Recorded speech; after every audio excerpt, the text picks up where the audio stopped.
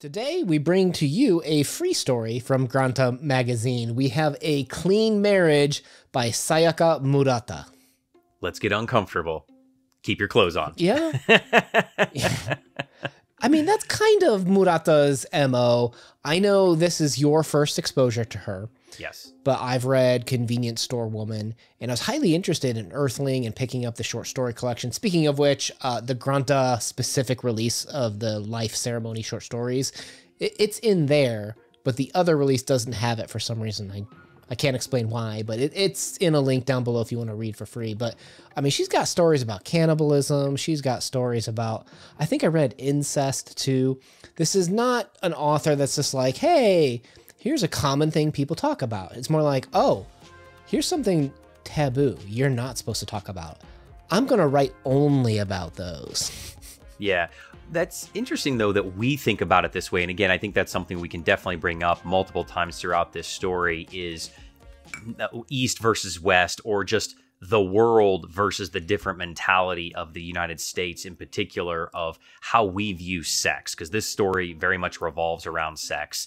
And it's a very mature subject, I think, regardless of your culture, your background or whatever. But sex is always seen as taboo in our culture here in the United States, isn't it? Something that we don't talk about. You know, we have very strict rules about clothes.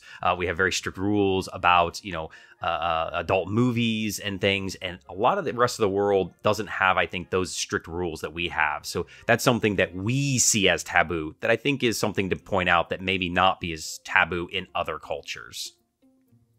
Yeah, I think that's a good point to say, is that there's a scale, and there are countries, you're 100% correct, that are like more open to talking about it and discussing it and accepting. There are countries that are worse than us too, that are like, no, this is the way things are. Absolutely no in between. We're in between these two, right? We're not on either end of the spectrum, in my opinion, but you are correct that there are fully other countries that are more open about that. But that's what I kind of like about Murata's writing, is that I think it exists in our canon of literature for a reason. Right? There are people out there that maybe they can't talk about it with their friends, even as openly as you and I on the internet. but it's almost like this window into what is ultimately the non-normal, right? Like it's I don't want to say it's strange, but that might be the word that I can kind of think of, because when I was reviewing a Convenience Store Woman, there was a lot of talk about neurotypical versus the neurodivergent. Right. And not everybody understands how, some people's brains might function differently. And I think it can be the same with sexuality. Not everybody has the same level of drive, the same thing to which attracts them. There's romantic versus sexual interactions in terms of like what drives people. It's a very complex subject, which, I will be open with, that I don't fully understand. I know I had a friend growing up that was asexual. And I learned a lot about that type of, ace and ace flux type of classifications that I don't think, a lot of people don't have typical exposure to. So I think we need to kind of explore that a little bit with this man, because the premise of this story is how the man basically puts out this ad that says he wants a clean marriage, right? He wants a place where he can have a partner in life. Okay, that's a common term that we hear, but he wants zero sex in their relationship, in their house. Right, sex should be a solo thing or something that happens outside, right? What do you think this situation challenges in terms of the usual approach that we see to relationships? Yeah, and I think that's the important thing to note here too, is because we've brought up the idea of sexuality and sex and everything multiple times already, but at the cornerstone of this story, I felt like it was mainly about relationships. What is a modern relationship? And that's up for debate. I know that there's a lot of thought about that out there, depending on your personal beliefs and your backgrounds and religion and culture and whatnot. And everybody's entitled to their opinion. I think this story might be challenging. What is a modern relationship? Is it monogamous? Is it, what constitutes a relationship? And I think that what this man wants is, he's not asexual. He is just not wanting to, maybe, for lack of better words, burden his relationship with this other person with sex.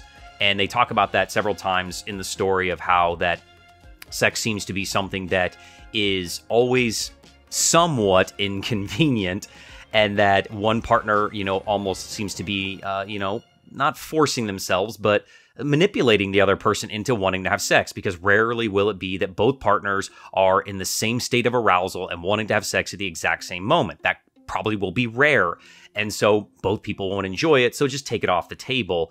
And so I think this man is not asexual, but he's just wanting a emotional pillar. He's wanting somebody that can be his best friend, and they even describe it as somewhat a brother-sister relationship in the story. He wants somebody that he can come home to, talk with, hang out with, watch movies with, have good discussions, eat, clean, take care of the bills. And again, it is more like a roommate, but doesn't have, those sexual benefits per se.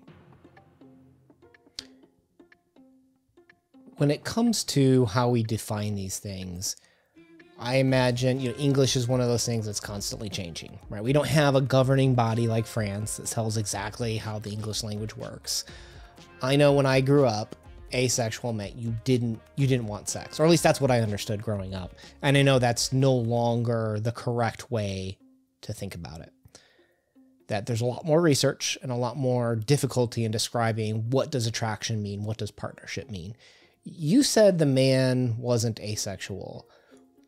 Now, that sounds to me like I have to ask the question of, what is your definition of asexual? Because that sounds to me like you're operating under asexual means you don't want sex, and there's no other parts of the scale. Can you expound upon that a little bit more? I think that asexual is not necessarily a person wants or doesn't want sex. It's they themselves, of how they see themselves sexually. Not that the want or not of want. Have you ever heard the term like QPP, queer platonic partnership, or anything like that? I in the realms of talking with my wife about things, of relationships and the sexuality in relationships, she might have a different coin of phrase for that, but it's probably something to that venue, yes. Okay, and then when I said like ACE, do you know what that means? Oh, I've heard that acronym before, but I don't know off the top of my head. Okay. Those are, I think they're industry terms, like asexual, ace, like it's just kind of a shortening, but I'm just kind of curious because it gets a lot more complex than what I'm used to, but you are correct that this man wants, I get the idea of, some people who've been married for a long time stop seeing each other in the carnal romantic element, that they're just partners at that point in time, right? And it's almost like that's what this man's seeking from the start, and he doesn't want to cross the borders, right? He thinks that sex is okay outside, but I wouldn't say we know enough about these characters. I wouldn't say the characters are super explored. I don't know how well Murata, I don't know where Murata is herself and what she knows or experiences or has researched, but it's not like we understand, does this man actually have romantic attachments to the women outside the marriage? But we know he does have sexual attachments to the women outside of the marriage. So it's kind of interesting the way that we are challenged, almost kind of like a reverse relationship in a sense, where he wants the romantic, almost like old school attachments that you have, but wants the sexual explorations outside of the relationship. And that's the complete opposite of what we're taught, right? We're taught that romance and sex are tied together and are meant to be with monogamous people, depending on your religion and your upbringing, of course. And I think that's what's kind of interesting about this relationship, because they still want children, somewhat inconveniently, according to the narrative, right? Right, and they got to go to the clean breeder program to do that, where it'll bring you the advantages of procreation, but none of the ties of romance or sexuality in a sense. So it's kind of like there's another challenge. So okay, first of all, we started talking about this man's orientation. What does this clean breeder program bring to the challenge of what do relationships and procreation mean to the species specifically, or even to couples? This is probably the best part of the story. It's hilarious, and it does take it, I think, to that kind of futuristic idea that if we're gonna have children, that you don't have to be in love. There doesn't really have any romantic element whatsoever. It's literally to just procreate the species. That they go to this clinic and they basically use machines to have the couple have sex, but not have sex to get pregnant. And I think that takes an element away. But again, and again, the characters I felt like just aren't fleshed out enough for me to understand their motivations, because, you know, they want to have children, but they don't want to do it the quote old-fashioned way. So they're going to this new modern way, which, you know, great, applaud them. But then when they have to pay money for it, that becomes the deciding factor, because this is way too much money. And the man even gets a little bit snarky with the doctor about, you know, the money, and they have to think about it before they go through with the procedure. And then after the procedure, you know, and it's very graphic. To me, it was kind of hilarious. He's just like, that was it. We paid all that money for this, and I don't even know if it worked or what just happened. And you can just imagine like all the machines and all the bells and whistles. And, you know, I just kind of pictured like a young Frankenstein goofy kind of movie going on in the background with the lightning. It's alive. But it really does kind of challenge that stereotype of what does a relationship mean? What does romance intertwined with sex and having a family mean to somebody in 2023? Does it even matter anymore? Do you need it anymore? And I think the story's trying to challenge that you don't necessarily need that, but in the end, we know that it kind of doesn't work out. So maybe you do need that, is kind of my interpretation of it, that a sexless marriage is a romanticless marriage. I know that's not a word, but I just made it one. Okay. And I think that is a very common way that a lot of, particularly men who, I don't know what conversations you've had with your wife, but they tend to see validation in the physical approach, in the sexual activity.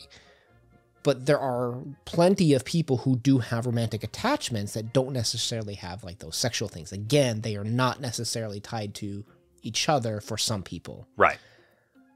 And it's interesting how, to your point, like, to have children, you must implant X and Y in order to produce baby. Right? I see what you did there. And when when a sexless marriage happens, you know, they don't want to cross those things, at least with each other, but obviously they do, you know, with other people. It's, again, like you said, it's not fleshed out to know if it came from other people. Would it matter? Like they only talk about having this intercourse and children having with each other, essentially, right? Because I didn't the woman at one point say like, oh, I just ended a relationship like not long ago. Like clearly, yeah, but go ahead. Yeah, but there is kind of the only tension besides the couple having tension of trying to have children. The only other tension is we do find out that the husband does have a long-term lover, and that woman contacts the wife, and as a result, there is some issue, and the wife finds out about the husband's, you know, sexual escapades, so to speak, and that he likes to pretend to be a baby. You know, and I think that's kind of interesting that, you know, that is his preference. And maybe he's ashamed of that, and that's why he didn't want to have a committed relationship. I don't know. Again, I'm speculating here. Again, these characters I don't feel are very fleshed out enough for us to make that speculation, but I feel like that was very, very interesting. Yeah, I don't know enough about the taboo elements of that role play. Honestly, it's not something that I have engaged in, so I don't know how to speak to that. Are you sure? Let's. You can open up here. This is a safe space, Una. Yeah. Meanwhile, like I was just talking about how like, oh, I'm having a hard time talking. I got choked too hard. Like, choked by who? Yeah. Hey, those right, mommy role play women make big money. There's big industry in that. They do. Well, there's a whole. Have you ever heard of like what do they call them? Squash mamas or something like that, where like they literally just crush you under their weight, basically. Or there's pony play. There's all kinds of things out there, man. Yeah. There's a kink for everybody. Yeah. Do you think? Okay, so jumping back to the story, do you think the fact that they really left the clean breeder program what it is, how it works, the fact that the man, I think, said he couldn't even tell the difference of whether he actually came in her or not, and almost like wanted to vomit thinking that he actually did, like that he crossed that clean marriage border, if you will. Do you think that the ambiguity was obvious and clear by Murata? But do you think the fact that she left that boundary as almost undefined could be part of the problem with some people, with how we have a hard time understanding those people that are asexual, or that do have a hard time mixing sexual and romantic attractive feelings. Because, you know, there's ace flux people who might be asexual most of the time, but sometimes they get aroused, right? And it's kind of hard to define that in-between space, in the same way that, like, you know, Murata just completely avoids the clean breeder process, if you will. I think it comes back to relationships of, one, you have to know yourself and what you want. And two, you have to be able to effectively communicate that with your partner. And communication is going to be key consistently through all times of a relationship if it's going to be non-monogamous of some state. And the fact that you have to have transparency in your communication as well. And when it crosses that line of secrecy, because I feel like the husband was transparent that he had a lover, but there was secrecy in what he was doing, and there was no transparency of that. And I think that is the key here of, you know, that what is that border? What is that boundary? And if you set one and you start putting up these layers, you start putting up this wall, then I think that the sexuality and the romanticism and any of it becomes irrelevant, because you're no longer upholding your end of the bargain of having an open relationship. Because open relationship means not just open into, you know, sleeping with other people, but it is completely open with all communication lines. And that, I think, is the most important thing. And we don't know if that happens in this story or not. And, you know, and coming back to the ending of, you know, at the end, basically, the way I interpret it was she sees him throwing up there about what happened and subconsciously doesn't want to have a child with him per se, because she gets rid of it, you know, so I don't get too graphic and get us demonetized. No, that's not how I interpreted it at all. Okay. It felt very, you know, you bring up a really interesting point about when we have intimacy. You and I have close relationships, obviously, with our own wives, right? There's intimacy there. There's things that only she knows. Well, okay, I guess if you said, well, usually, like, that'd be kind of awkward, but big reveal happening tonight. Oh. But we have intimacy and things that only our wives know, right? There's intimacy in our relationships with our wives, with, like, you know, like, it's expected that only they know these things, that only we can go to that level of vulnerability with them. You and I are bros. You and I are about as close as friends can get, but there's probably still boundaries between us that we don't cross, right? Right.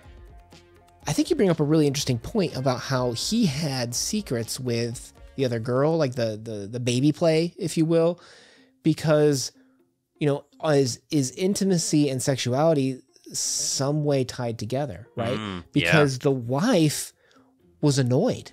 Leave me alone. Like, I don't need to know that. Keep that out of my clean marriage, right? It's almost like there's a certain level of intimacy that that sexuality brings that includes, like, only that person gets to see that level of intimacy. And it can be totally divorced in a sense from the romantic element, is what I would say. So it's something that I kind of struggle with, because I read this book by Angela Chen that kind of just talks all about ace flux. It's like all these different sexual orientations, because I wanted to know more about my friend, right? I grew up with him. He wants nothing to do with women as a man. I remember we were at this concert once, and it was Ozfest, so outdoor heavy metal festival, girl in this bikini jumping up and down, right? And he kind of looks over her, right? She walks away. I don't know if the set was over or whatever, and he said, I kind of didn't want her to walk away. And I was like, what? Like, he's never expressed interest in the opposite sex before. Like, he had told us that he has no interest in them, right? So there's even those strange fluctuations that we have in some of that attraction element to being human too. I don't know. I think the story was really interesting. I agree. The characters are very short, very brief. It's almost like very robotic. You know what I mean? Oh, yeah. Murata has a specific style to her characters. I don't want to say that these characters were neurodivergent, which in Convenient Story, it felt a little bit more straightforward like that.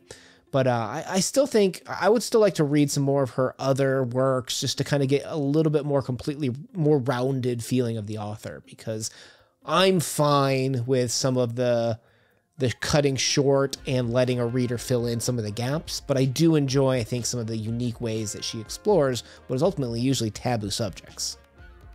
I agree. And you know that I'm the type of reader that I like those little details. I like the world building. I like the character development. That helps me flesh things out because sometimes my imagination can't do that. And I think it leads to good conversation. And to loop back to the point and the story as a whole, I think that it does come down to relationships. And I think it does come down to that sex is a physical thing, that we are animals, even though we maybe have a higher consciousness, we, think anyway, or think that we can express ourselves better than the rest of the animals on the planet in the kingdom, phylum, class, genus, family, species.